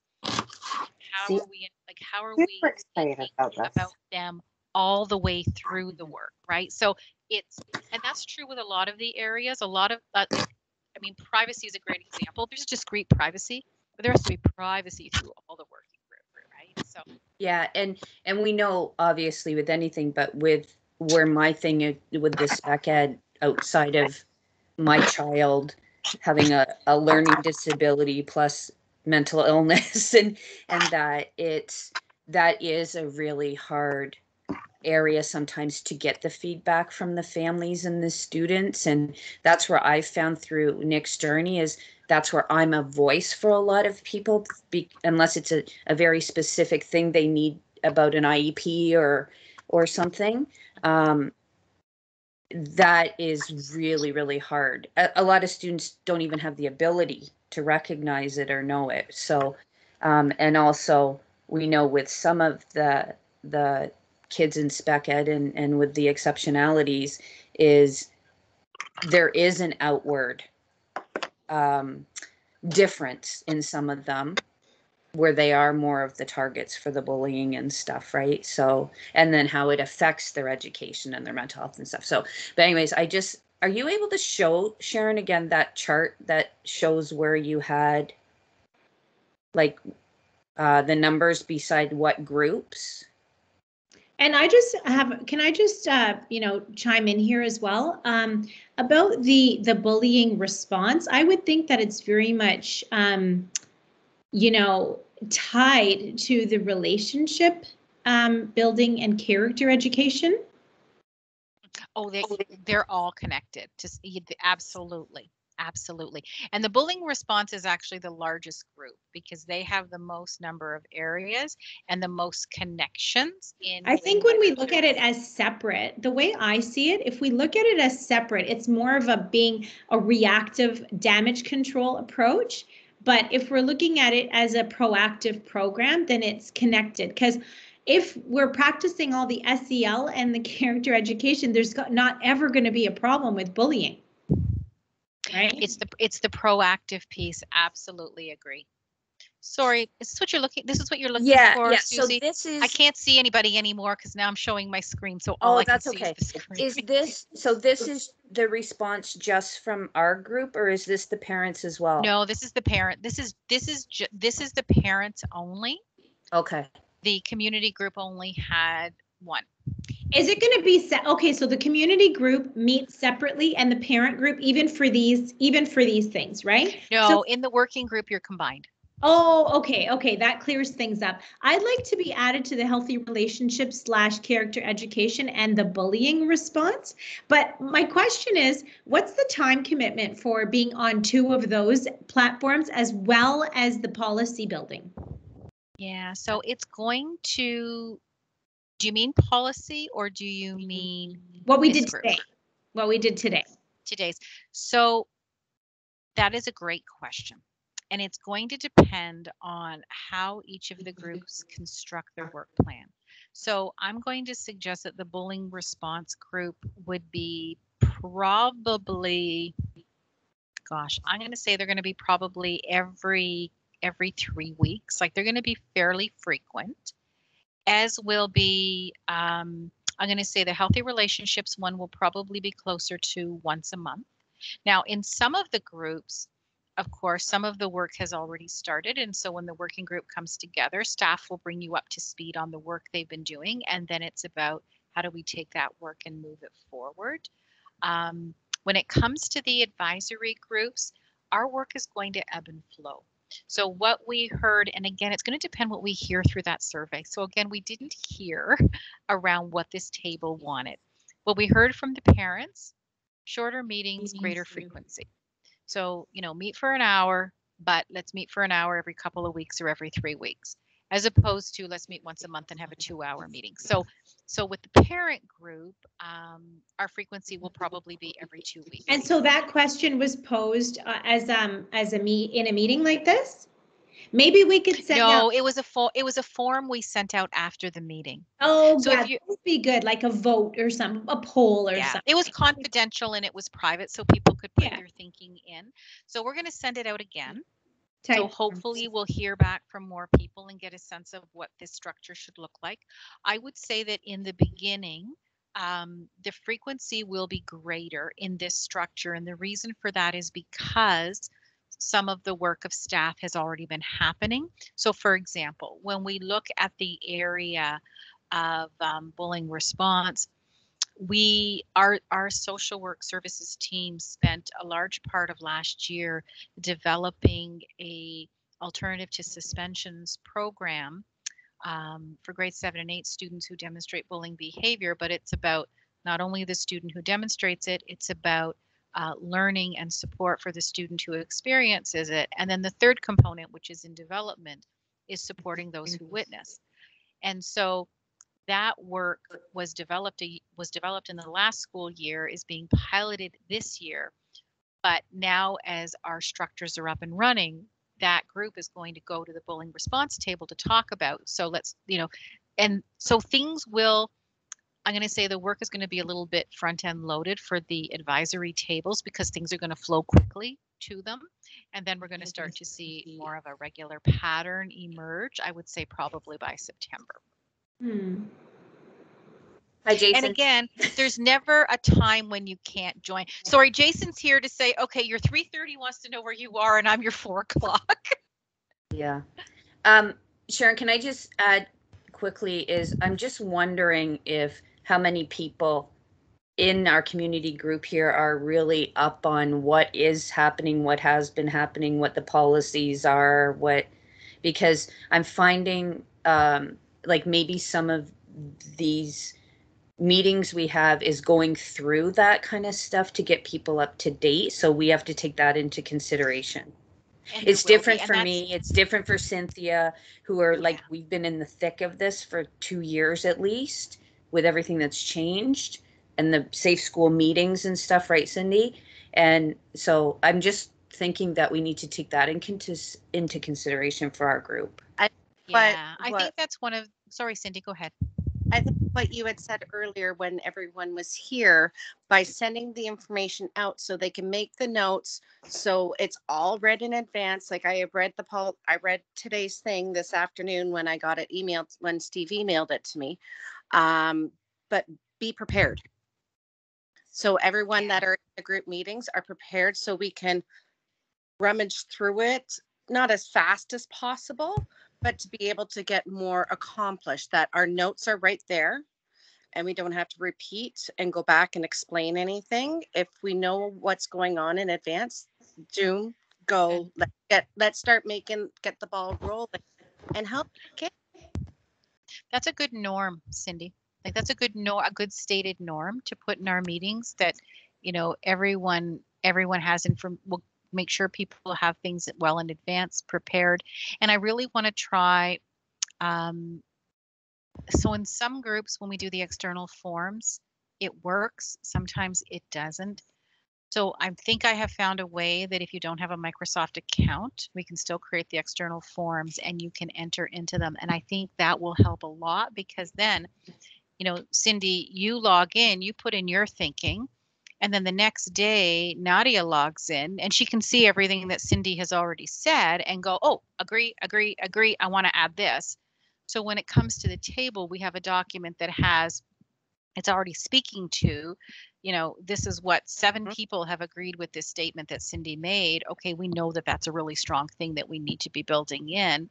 And there still is the conversation is still super important, and being able to add at the table is important, but then it will get us into a bit of a regular rhythm because Susie, to your point, there is a little bit of, I'm going to say sort of backing up to make sure everybody has the same understanding for sure. Yeah. And I think Sharon too, which I noticed today is when we had talked about like policy and procedure is some people come in with more of a focus on procedure and strategies. Some people come in, I'm just going by myself of doing the work. I understand this differently, but I know other people that have like the jobs outside, they don't have the time. They aren't, you know, able to maybe dedicate it because of their jobs and everything else they're doing, etc. So anyways, I know you have to go. I'm just wondering, Sharon, would you like me to be part of the work group on the policies? Did you say you need representation from the community? Yeah, if you're available and it's something you'd like to do, it'd be great to have you there. Like I said, spec ed, I know I'm all about the mental health, but in this case, spec ed's my definite thing I want to be on. I would go on privacy too. I can fill out the form again if you're going to send it out. I'm only laughing because Jason always says nobody wants privacy. Oh, hey, you and I've had many conversations about privacy over. Sharon is actually, you're the one who really explained it to me and helped me to understand what it was really all about. Yeah, I'm so curious now. Like, what is this whole privacy thing pertaining to? What is this in regards to?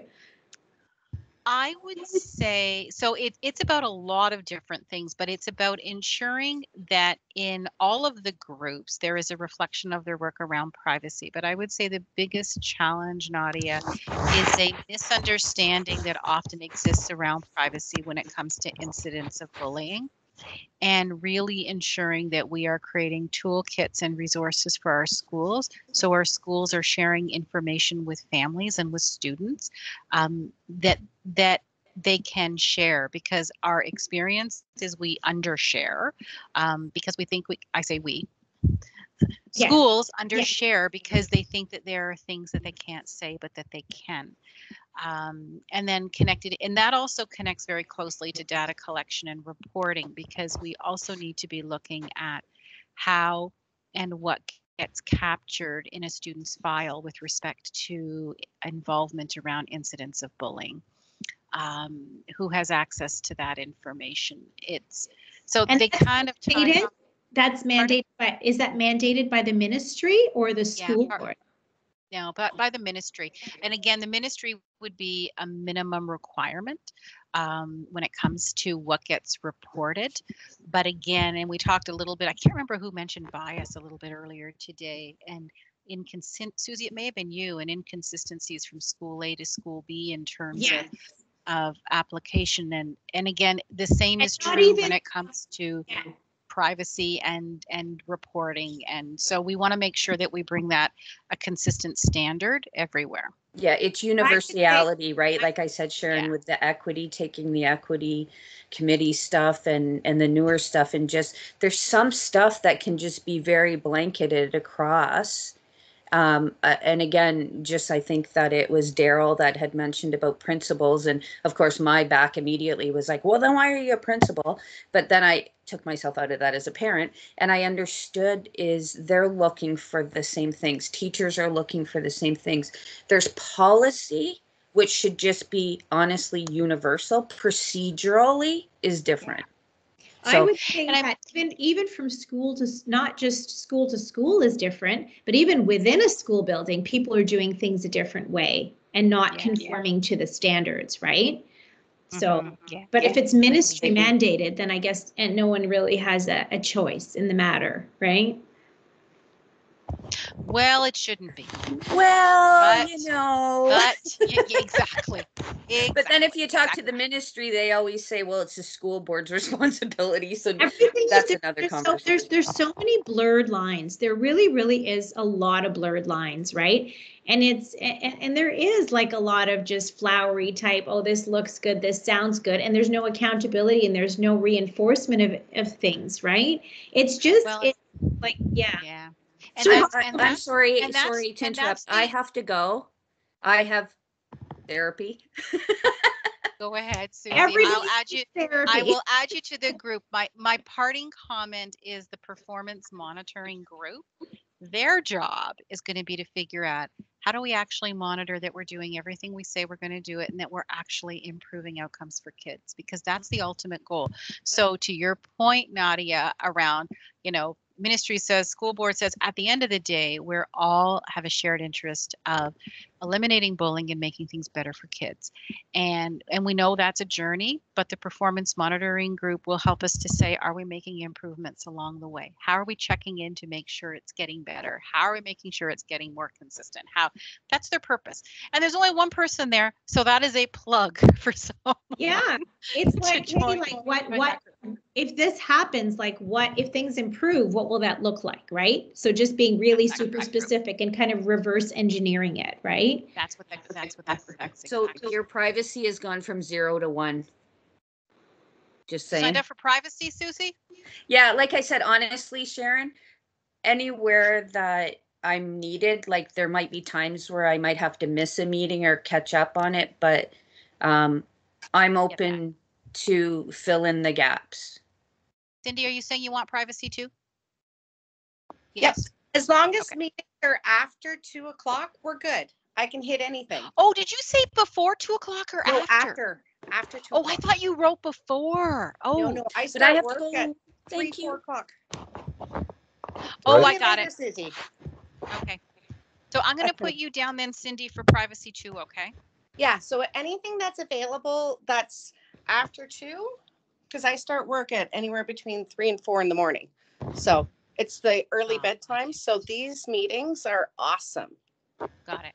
Okay, good. Because I can be totally active, that where people that have the 9 to 5 cannot be. Got it. Well, and I think what we were trying to do with our work groups, Jay, what did we establish as sort of the standard for the work groups? 4 to 6? Yeah, we wanted to, because we have students in them as well, so we wanted to make sure that students had a time to settle in, and Which is awesome, because I know my kids would join in, even because Lily, since she's been home, has been eavesdropping the whole time. well, there's new invites that went board wide, citywide today. So I saw that. I sent it over when I saw it during the meeting, and I'm waiting on emails, and I saw that, so I texted it to my son, and he's just like, okay, I'll be there. So I'm like, awesome. Perfect. And he's in transition to grade 9 next year. So Awesome. and there's so much that's going on with him, internally, that this is such a great thing to be involved. You're right. We'd love to have both of them involved. So we're on a roll. Okay. Thanks, everybody. Sorry, I have to run too, but it was meetings, lovely meeting both of you. Okay. Thanks. Bye. Take care. everyone. Bye-bye. Take care. Guys, bye.